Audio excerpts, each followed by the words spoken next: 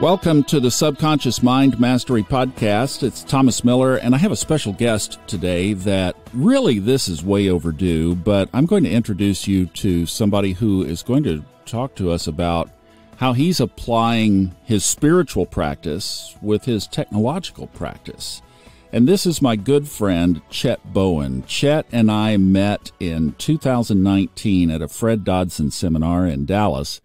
And we've just become brothers of a different mother since then. And all of the videos, if you're listening to this or watching this on YouTube, all of that and TikTok is Chet. And he's here with us today. And before we go to Chet, I wanted to set up a little bit of how this came about, of where we are and why we're talking about this today. And it went back to when I started doing astrology readings. And Chet came for one, and I was looking at his chart, and after about a 30-year career in technology, he was computer programming, I looked at his chart, and he said, "Tell me what I can do for a career besides technology." And I looked at his chart, and I saw nothing but technology. Isn't that right, Chet? Yes. He said, "Oh, no, Thomas, I'm not doing technology anymore. What else is there?" I said, "Oh, this chart just says technology. No, I'm not doing technology." It was adamant, right? Yes. Well, then came the whole crypto wave, and this guy who was still doing his other job, it was kind of phasing out, and he knew it. I mean, he knew it was in a wind down kind of situation. But all of a sudden, this guy's garage is a crypto mining factory with servers and doing all kinds of stuff. And I was like, well, he found another angle on technology. And you actually did that from not resisting what the chart was saying, right? Yes, you got me thinking in a different direction. I was so narrowly focused on the type of technology I was working on and staying in the corporate field that when you kept on pushing that, it's like, okay, what else is out there? What other things can I do using my technology skills that is outside the box? So that's what helped me with that. Well, and this is welcome to the podcast too, by the way. This is way overdue. Way overdue. Then you parlayed that into obviously accumulating crypto, understanding crypto, and that turned into a YouTube channel, which you're not doing anymore, but it was something where you were teaching people how to basically avoid getting screwed by all of the stuff that then became the FTXs and all of that. Yes. You were helping people flag that. Yes. It was more of a how-to of how to get started, how to handle your crypto, how to keep it safe, things not to do. And a lot of that was you keep custody of your crypto. And we saw from FTX and all these other scandals is people lost their custody. They trusted someone else with their crypto, and then that company went bankrupt and they lost their crypto. Yeah. So that was a lot of what I was doing, was teaching people how not to do the things that everybody did back then. Well, it really was a brilliant cross application of what your chart was saying. The energy was supporting you. And then, like you said, not going back down the old road. You were like, okay, I'm done with that. But you found a whole new road. And one of the brilliant things about technology is you've got plenty of avenues and roads to go down. You picked a good one at the time. And your reading helped me to realize there was more than what I was just seeing. I was very narrowly focused. I had blinders on. That's all I could do. And you helped me to break out of that. Well, fast forward a couple of more years in technology, which is like decades in about anything else. Yes. And we have AI. Yes. You have now taken on looking at AI from a different perspective. And this is where this gets so interesting. So a couple of months ago, Chet asked if he could use my voice for some AI stuff. And I was sure. So he took some audios and trained the AI. And now you have yet again kind of reinvented and gone down a direction where technology is going, and you're a little bit ahead of the curve as far as an application of this. Tell people what you're doing now. Well, what I decided to do is, and this goes back to, let's back up a little bit. you had your family incident several months back, Hmm. and I was going through a similar, I guess, spiritual journey where my background is Christian and I wanted to get back to the Bible. And I just had this drawing back to the Word of God, back to the Bible. And I think it was just some energy going on in the space because you were going through your event and it was at the exact same time I had this. So I was looking at AI and I wanted to create a channel where we could just put out daily scripture and not get into all the denominations, all the theology, just put out purely the word of God, just put out scripture. At the same time, I'm a technology guy. I'm not a radio guy. I'm not a broadcast guy. I don't have that radio voice the way you do. So I was playing around with different AI voices, but they sounded AI voices. And many of them I've heard on other channels. And I didn't want to be just another channel that had an AI voice.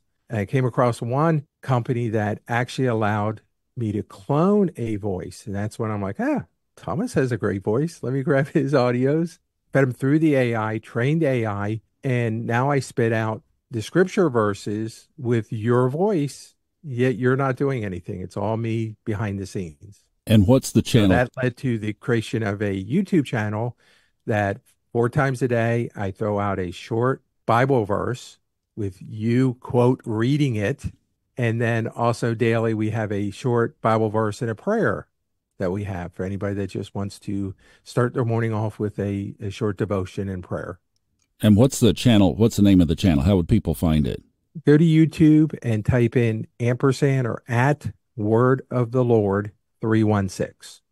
All right. And just so people can get a flavor of what we're talking about here, let me play one of these videos so you can hear it. He hath made everything beautiful in his time. Also, he hath set the world in their heart, so that no man can find out the work that God maketh from the beginning to the end. Ecclesiastes 3:11. Here's another one. As for God, his way is perfect. The word of the Lord is tried. He is a buckler to all them that trust in him. For who is God, save the Lord? And who is a rock, save our God?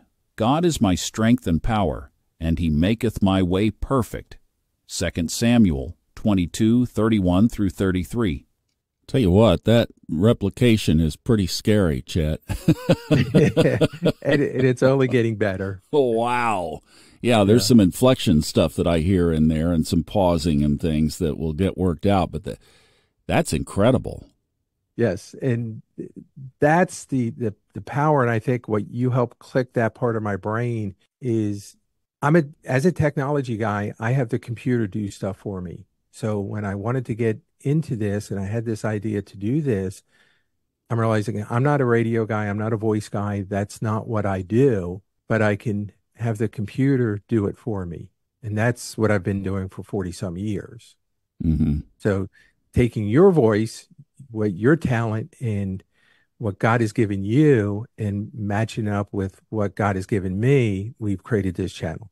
Well, I'll tell you what, I am thrilled with it. I'm so glad to have this kind of material out there. And we're going to talk about that in a minute, about this move back to this pure essence of spirituality. And this is one reflection of it. Here's another thought, though. You could have trained Morgan Freeman. There's Hmm. plenty of his voice out there. Jane Seymour. I mean, you could have. There are a lot of people that you could have picked their voices without their permission. You asked me, and I'm sure, yeah, absolutely. But that seems to be one of these lines that all of us looking at this development of AI are concerned about in the future is, could somebody just grab my voice without my permission? If I've got a YouTube channel or a podcast, or if my voice is just out there, or somebody could get me on the phone and record that conversation. There's a lot of mischief that could happen with this. What are your thoughts on that? And the reason I'm asking is because you did such a good job of shoring that and flagging that with the crypto. Are you seeing that as a challenge here with AI? Absolutely. And actually, there was a news article I read probably about a week or two ago where a teacher at a school was about to get fired because his principal was looking into some illegal activity that the teacher was doing. And the teacher took his voice, the principal's voice, cloned it, and had the principal saying a bunch of racist things and had this recording as if it was in a meeting or a conference that the principal was at, and then released it out on Facebook. Well, I believe it was the FBI got involved, and they were able to analyze the audio and determine that it was AI. Well, my concern is we're going to get to a point that you're not going to be able to tell that. Now, I'm sure a lot of the commercial companies like what I'm using put some type of digital signature in their cloning to say, hey, this is where it came from, what account that it came from, so they can trace it back to me.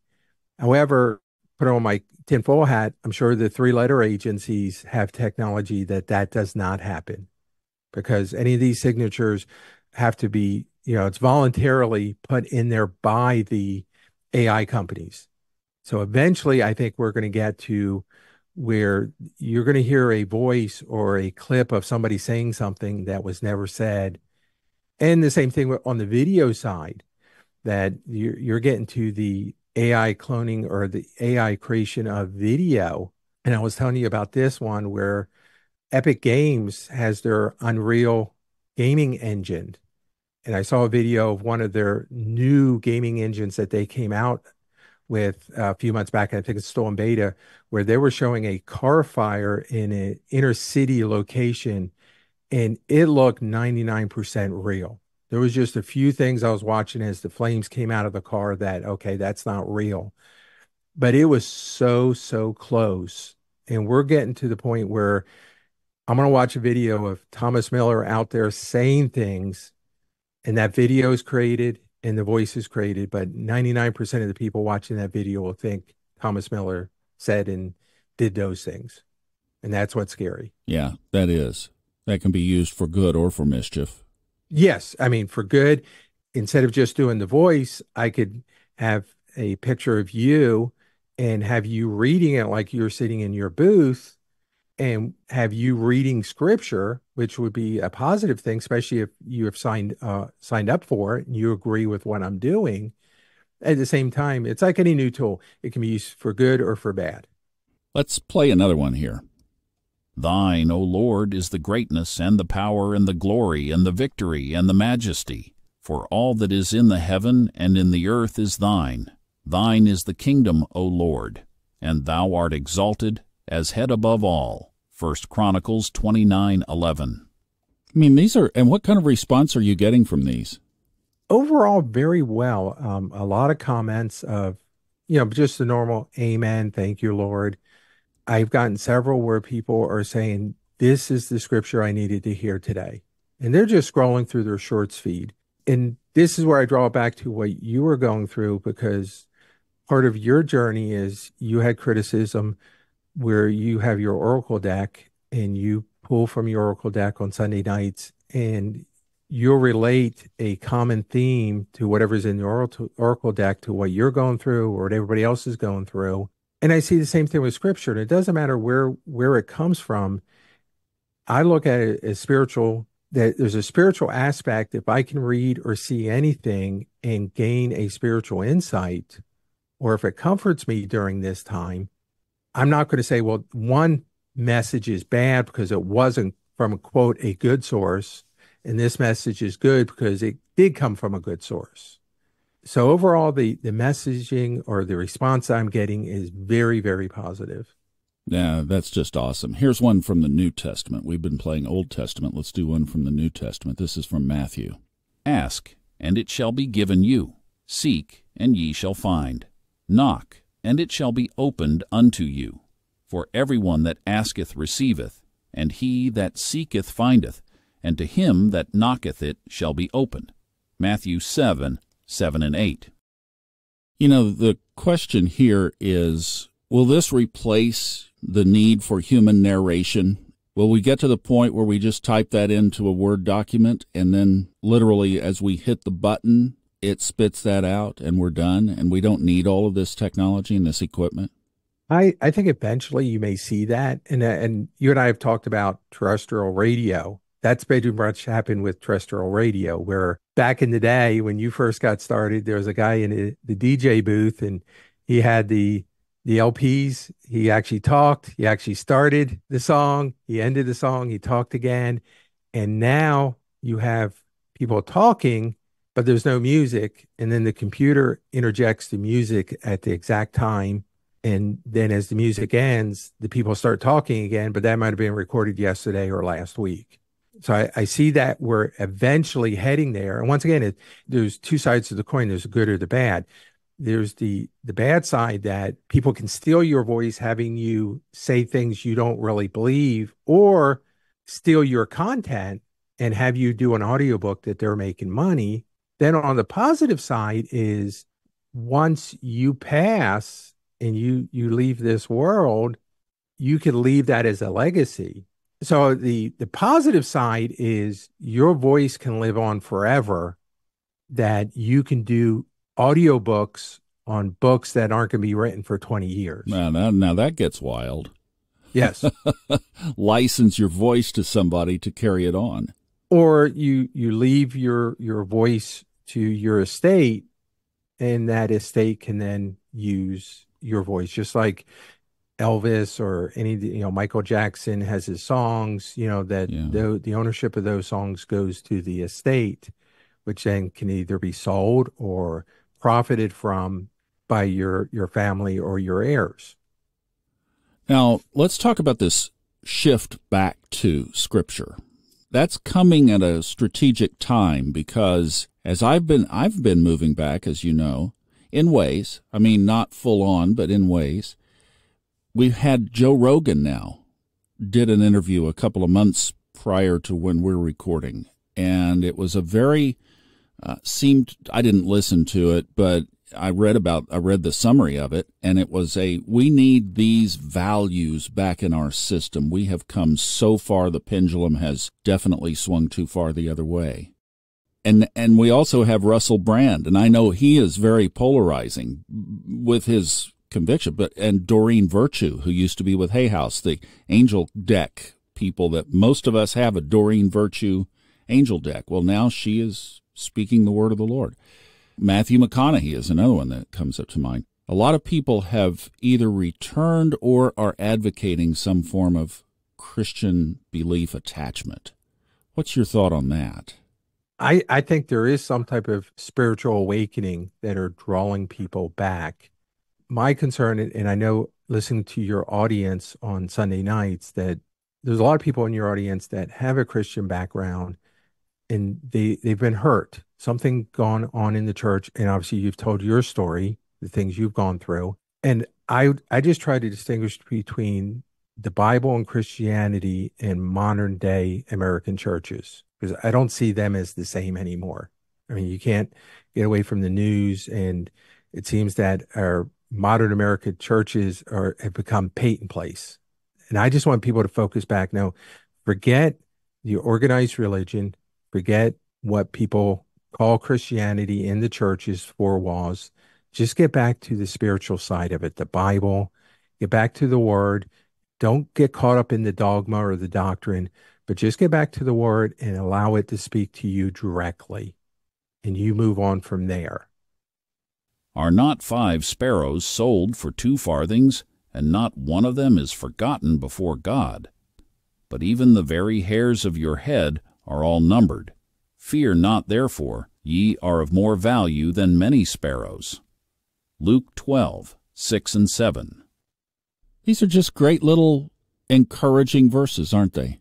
Yes, Lift you up. and that's why I picked those, because scriptures like that sort of go along with the theme of the program, is that we can create our own reality, that there is a source outside of ourselves, no matter what we want to call it, that is looking out for us and really wants the best for us.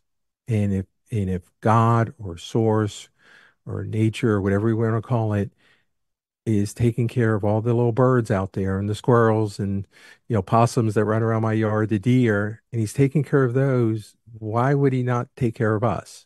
Why would he ignore us? Take therefore no thought for the morrow, for the morrow shall take thought for the things of itself. Sufficient unto the day is the evil thereof. Matthew 6:34, from the Sermon on the Mount. Yes.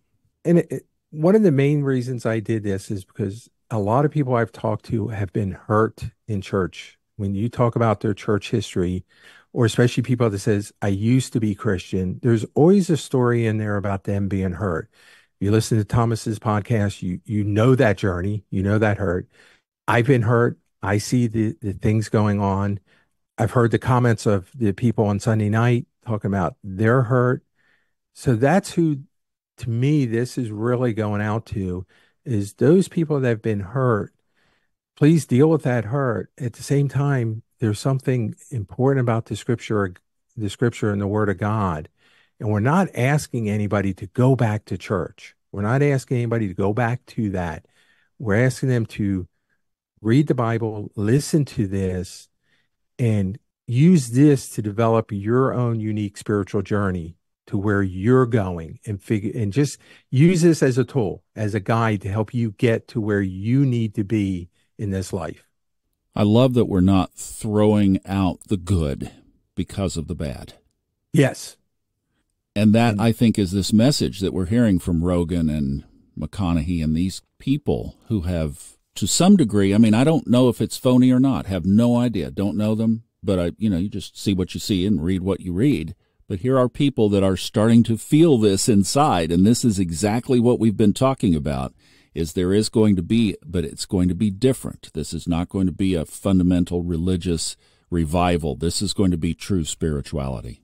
Yes, and that's the goal, or what I was aiming to do with this, is to help people raise their vibration, to grow spiritually. And if that's within an organization or a church, perfect. That's wherever people are comfortable with. I'm not trying to get people out of that. I'm looking more at those people that have left that because of a hurt, but at the same time, their heart's still yearning to get back to at least the word, and go to that, listen to that, read your Bible, and grow spiritual and follow your own path. The Lord thy God in the midst of thee is mighty. He will save. He will rejoice over thee with joy. He will rest in his love. He will joy over thee with singing. Zephaniah 3:17. Chet, thanks for doing this, and thanks for including me in it too. I could have done it without you. I watched the analytics, and many of the videos people actually listen to 2 or 3 times, and I'm like, they're listening to your voice read the scripture, because it's the video is only about 10 or 15% of that. It's the voice, the delivery. I think even though it's an AI clone, people do sense the genuineness behind your voice. Well, you've been listening to these podcasts for quite a while, and you know how we close them out. Yep. Enjoy the journey.